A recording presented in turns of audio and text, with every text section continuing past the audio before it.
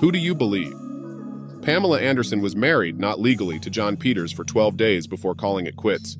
The shocking part, aside from the very short marriage, is their contradicting statements.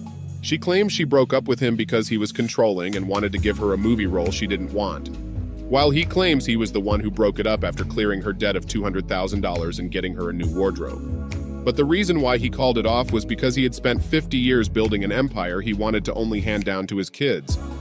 He then offered her a role in his upcoming movie as he thought it would boost her career.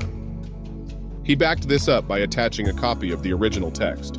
Even with all this, he still announced he had left an additional $10 million to her in his will, as he truly loves her. So who do you believe?